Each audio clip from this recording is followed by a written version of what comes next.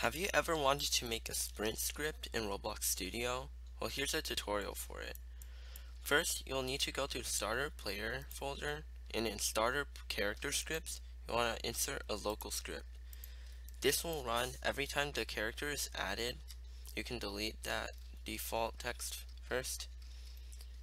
Script will run every time the character is added, so we don't want the script to disappear after you respawn, so we don't want to put it in Starter Player Scripts. So first we want to do this. Local player equals game.players.local player. This will get the client side player, and then we want to take the character from it and wait for child. We will just use the humanoid because that's where walk speed is. We'll also need to use the user input service, so I'll just say input service equals game:get service user input service. We're going to use this for the key inputs.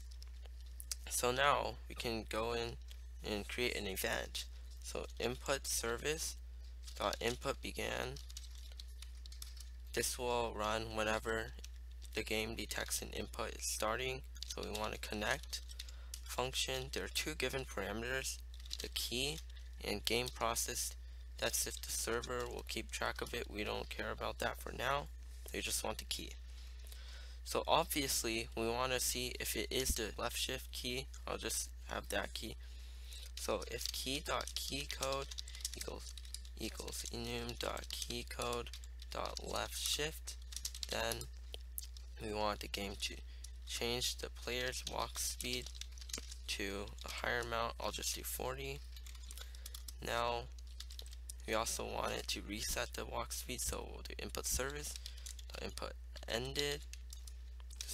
This event will be connected to this function every time a key is released. So we want both the parameters again, and we also want to see if the key is left shift as well. So we'll just do if key.keycode equals enum.keycode.left shift.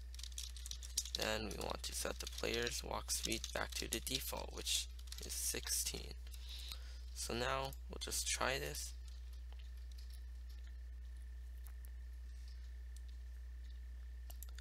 So you can see when I press shift, my walk speed increases. When I release, it decreases back to normal.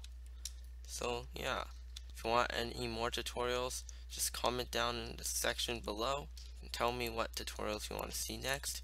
If you aren't already subscribed, please do so and leave a like if you enjoyed this video. And stay tuned for more Roblox videos.